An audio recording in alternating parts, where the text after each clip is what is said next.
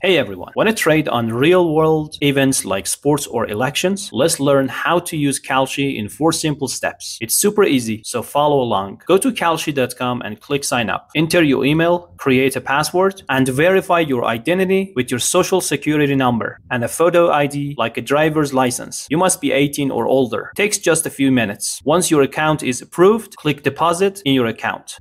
Link your bank for a transfer. You can start trading with as little as $5, and your first deposit up to $150 is available instantly. On the Kalshi homepage, browse markets like sports, politics, or weather. Click on a question like, will it rain this afternoon? Each market shows yes or no contracts priced from 1 to 99 cents. The price shows the market's guess of how likely is it to happen. Choose yes or no for the event. Enter how many contracts you want to buy. Each costs between 1 and 99 cents. Click buy. If you're right, you get $1 per contract. If you're wrong, you lose what you paid. You can also sell contracts early to lock in profits or cut losses. That's it. Sign up, deposit, pick a market, and trade. Check out Kalshi's FAQ for more tips and start trading today. See you next time. Like and subscribe for more videos.